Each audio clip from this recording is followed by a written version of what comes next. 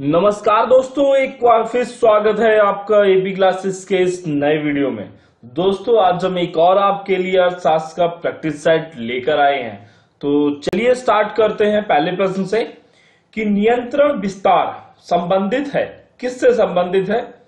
प्रबंधन की नियंत्रण क्रिया से, संस्था के विस्तार से, संगठन की प्रक्रिया से या चयन की प्रक्रिया से। इन चार ऑप्शंस में से नियंत्रण विस्तार किससे संबंधित है ये आपको बताना है, यही प्रश्न है। तो इसका जो सही उत्तर है वो है ए पार्ट, प्रबंधन की नियंत्रण क्रिया से। देखते हैं अगला प्रश्न। लागत सिद्धांत कुल लागत का अध्ययन है, इसमें शामिल है, क्या शामिल होता है? स्थिर लागत शामिल होता है, चल लागत शामिल होता है, औसत लागत या फिर ए और बी दोनों, मतलब स्थिर लागत और चल लागत दोनों शामिल होता है। तो कौन सा शामिल होता है? लागत सिद्धांत जो कुल लागत का अध्ययन है, इसमें कौन सा ऑप्शन आपका सही है? तो इसका सही उत्तर है डी पार्ट, ए और बी दोनों। अगला प्रश्न, बैंकिंग व्यवसाय करने वाली साझेदारी फर्म में अधिक से अधिक कितने साझेदार हो सकते हैं? मतलब एक ऐसा साझेदारी फर्म जो बैंकिंग का व्यवसाय करती हो उसमें मैक्सिमम कितने साझेदार हो सकते हैं, अधिक से अधिक? तो 9 साझेदार, 10 साझेदार, 15 साझेदार या फिर 20 साझेदार। सही उत्तर क्या है दोस्तों? बी पार्ट है, 10 साझेदार हो सकते हैं अधिक से अधिक। अगला प्रश्न, प्रमाप विचलन हमेशा विस्तार से होता है, क्या होता है?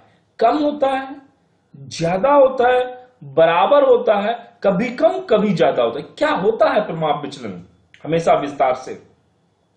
तो इसमें सही उत्तर क्या होगा? ए पार्ट, हमेशा कम होता है। अगला प्रश्न, पूंजी निर्माण की प्रक्रिया निर्भर करती है, किस पर निर्भर करती है? राष्ट्रीय आय पर, व्ययों पर, विदेशी सहायता पर या फिर बचतों पर? तो इसका सही उत्तर क्या है दोस्तों? डी पार्ट है, बचतों पर।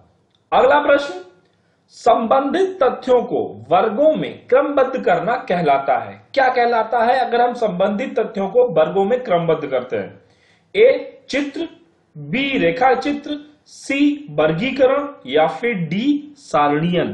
क्या कहलाता है अगर हम संबंधित तथ्यों को वर्गों में क्रमबद्ध करते हैं? क्या कहलाता है दोस्तों? सी वर्गीकरण। अगला प्रश्न, सांख्यिकी माध्य जो चरम मानों से प्रभावित नहीं होता है, ऐसा कौन सा सांख्यिकी माध्य जो चरम मानों से प्रभावित नहीं होता है? ए समांतर माध्य, बी माध्यिका, सी हरात्मक माध्य या फिर डी गुणोत्तर माध्य? क्या है इसका सही उत्तर? तो जो इसका सही उत्तर है वो है बी पार्ट, माध्यिका। अगला प्रश्न, एक नई मशीन के स्थापना व्यय को डेबिट किया जाएगा, किसमें? स्थापना व्यय खाते में, रोकड़ खाते में, लाभ हानि खाते में या फिर मशीन खाते में? किसमें किया जाएगा? एक नई मशीन के स्थापना व्यय को किसमें डेबिट किया जाएगा? सही ऑप्शन डी, मशीन खाते में। अगला प्रश्न, निम्नलिखित में से किसका उद्देश्य जिम्मा लेना है? मतलब इसका जो चार जो ऑप्शन दिए हैं इसमें से किसका उद्देश्य जिम्मा लेना होता है? प्रमाणिकता, दर्ज राशि की शुद्धता, स्वामित्व या फिर इनमें से कोई नहीं? क्या कौन सा होता है जिसका उद्देश्य जिम्मा लेना होता है? सही उत्तर क्या है? सी पार्ट, स्वामित्व। अगला प्रश्न, जब मांग की मूल्य लोच इकाई है, जब मांग की मूल्य लोच इकाई है, सीमांत आय होगी, क्या होगी? शून्य से कम, शून्य के बराबर, एक के बराबर या फिर एक से बड़ी? क्या होगी? The right answer is B part, शून्य के बराबर होगी। अगला प्रश्न, संशोधित लेखांकन प्रमाण 3 के अनुसार स्थिर संपत्तियों के क्रय को माना जाता है, क्या माना जाता है? परिचालन क्रिया, विनियोजन क्रिया, वित्तीय क्रिया या फिर रोकड़ का अंतर्पार? क्या माना जाता है? The right answer is B part, विनियोजन क्रिया माना जाता है। अगला प्रश्न, साझेदारी में साझेदारों का दायित्व होता है, साझेदारी में साझेदारों का दायित्व होता है, क्या होता है, कैसा दायित्व होता है? पृथक दायित्व होता है, संयुक्त दायित्व होता है, संयुक्त अथवा पृथक होता है या फिर संयुक्त एवं पृथक दोनों होता है? तो साझेदारी दायित्व कैसा होता है? Right answer is D part संयुक्त एवं पृथक होता है। अगला प्रश्न, निम्न में से किस वर्ष में औद्योगिक नीति प्रस्ताव नहीं घोषित हुआ था? ध्यान दीजिएगा दोस्तों, यहां पे प्रश्न पूछा गया है निम्न में से किस वर्ष में औद्योगिक नीति प्रस्ताव नहीं घोषित हुआ था? ए 1948, बी 1956, सी 1989 और डी 1985। तो right answer is C part 1989।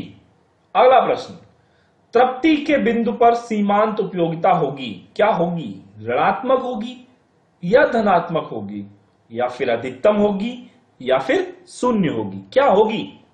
Right answer is D part शून्य। अगला प्रश्न, आवधिक लागत से आशय है, क्या आशय होता है आवधिक लागत से? प्राइम लागत, स्थायी लागत, परिवर्तनशील लागत या फिर अर्ध परिवर्तनशील लागत? तो इसका जो सही उत्तर है वो है बी पार्ट स्थायी लागत। आवधिक लागत से क्या आशय है आपका? स्थायी लागत। अगला प्रश्न, विदेशी मुद्रा प्रबंधन अधिनियम फेमा लागू किया गया। मोस्ट इंपोर्टेंट प्रश्न of the exam. A part अप्रैल 1999 में, बी जून 2000 में, सी अप्रैल 2001 में और डी इनमें से कोई नहीं। कौन सा सही उत्तर है? विदेशी मुद्रा प्रबंधन अधिनियम फेमा कब लागू किया गया था? तो सही उत्तर क्या है दोस्तों? जून 2001 में। जून 2001 में।